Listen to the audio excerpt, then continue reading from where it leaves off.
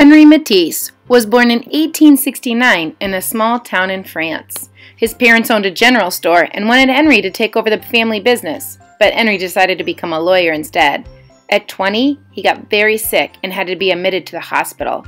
His mother bought him a box of paints, and from that day on, Henri decided to be an artist. He was called the King of Color because he recognized that color played a big part in how we perceive life. Now that we've gotten a chance to see what he looked like in real life and take a look at his beautiful, bright colored paintings, let's go ahead and make our own still life example inspired by Henri Matisse's still lifes. I hope that you are able to recognize lots of different patterns, shapes, and lines that create his artwork. So let's go ahead and get started with some of our own basic shapes.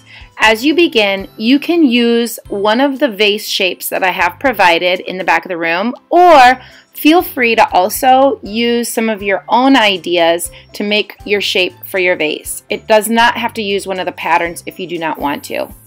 Then, as I've drawn around the vase, make a table so it looks like the vase is sitting on the table, as well as some flowers coming out of the pot. Remember at the beginning, I showed a couple different examples of flowers, so you can make your flowers any way that you want to. Feel free to do that.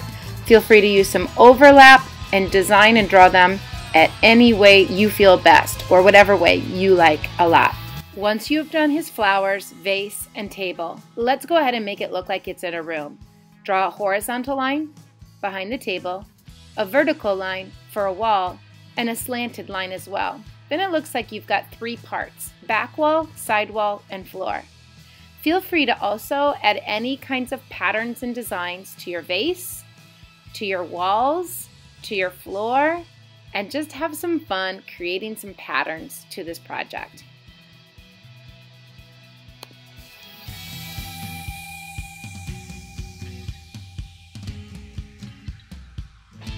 Now that you've completed your pencil drawings, please take a marker and outline with black. I like to use a nice thick line for the areas that I want emphasized and skinny lines for the designs and patterns. So thick line versus thin line. Lastly, go ahead and have some fun coloring. Notice that when I color, I like to use a lot of bright colors. Kind of like the examples that we talked about at the beginning, Matisse is known for his bright colors.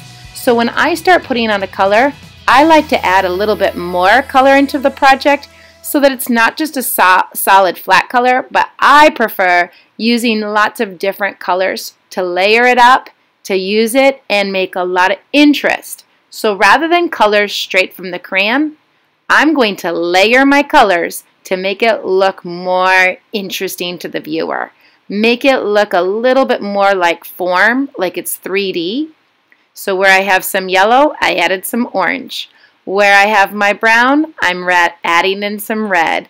Where I have my purple, I'm going to add on some darker purple. And it just helps make that look like it's popping with full of color. Here's another quick example to get you going and thinking about what you want to do. Remember, your vase can be any of the vases that I have provided, or feel free to draw your own. Once you've drawn it, don't forget back wall, side wall, and floor. Then I had some fun making in my own designs for my flowers. But instead of seeing the stems this time, I thought I'm going to layer up my flowers and add a lot of them to really make it look like that's a vase that's completely full with flowers.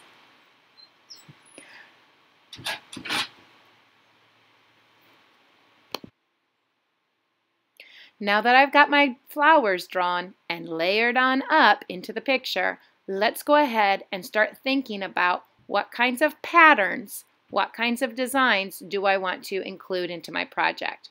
Remember those examples from the very beginning of the video? Matisse loved pattern.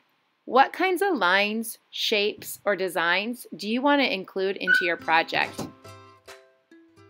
I think this really makes it look much more visually interesting and more exciting to the viewer.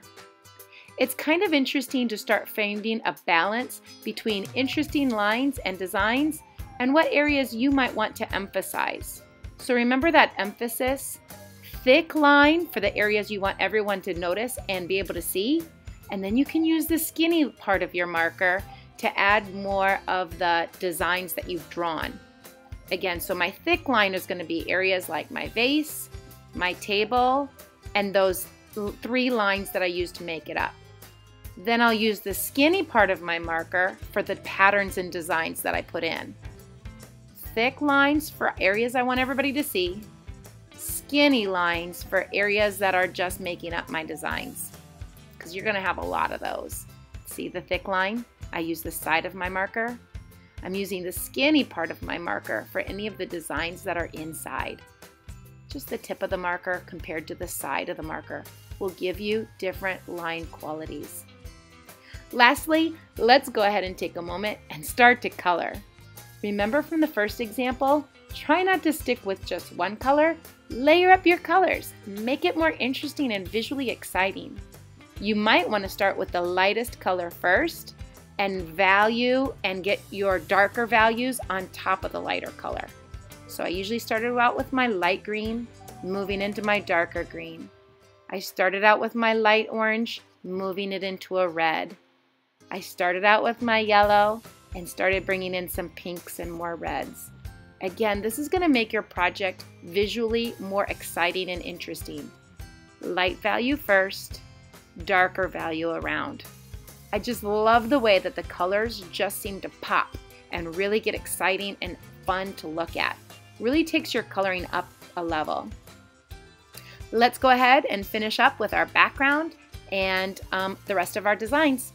Thanks everybody for watching. Have fun!